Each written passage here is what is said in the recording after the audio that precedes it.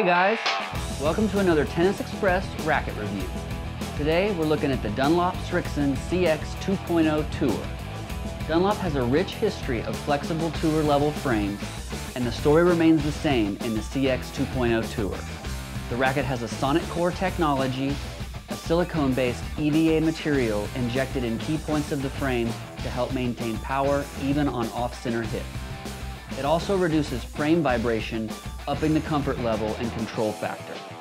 The HR grommet system, grommets made of Hybrar, greatly reduce vibration, continuing the theme of comfort in a player's frame. Dunlop's Synchro charge system, high elasticity carbon construction, helps maintain stability when you miss the sweet spot. Lastly, heat convert allows a cleaner feeling response at contact because of thermal energy conversion technology, which helps reduce vibrations without sacrificing maneuverability or frame stability. Now, let's get our playtester's impression of Kevin Anderson's racket of choice. Chris, what did you make of the 2.0 Tour? I really like the 2.0 Tour. A little bit heavier, but has really good pop and good control. I felt like I could swing out on every shot and really crisp volleys. Even serves, I could really go after my serve and didn't feel like the ball was going to go out of bounds. Definitely a high-level racket. I can understand why Kevin Anderson likes this racket.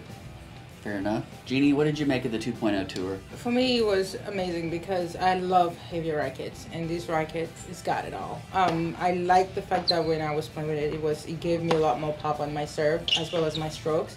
And also, when swinging out, like he said, it helped also redirect the ball as fast as I could make it. But also, when you're late on the shots, it would help you as well carry the ball. But I like the fact that it has that variety, dense variety, in terms of creating the spin or in terms of just having to hit flat on it. So for me, it was a really solid racket overall. Right. My experience, I think, was a little bit different. I felt like the 18-20 pattern, I'm accustomed to it, I'm used to it, and I liked it, but the 95 head is sort of a throwback.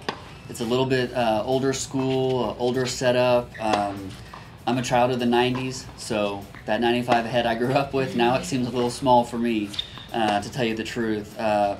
This definitely had a very plush, old school. I was reminded of the heritage of the 200G back in the day, just a very flexible player spec, very user-friendly, but you got to take a cut with it. I think for all of us, I think maybe we missed less than 10 balls long the whole day. So it's definitely a racket that you're going to have to swing through the hitting zone. But if you do so, if you hit the sweet spot of the racket, there's not one on the market right now, for my money, that feels better than the Srixon 2.0 Tour. Thank you so much for checking out another Tennis Express racket review. Special thanks to Westheimer Indoor Athletic Club for letting us use their courts. Remember to follow Tennis Express on social media for upcoming sales, offers, and product releases.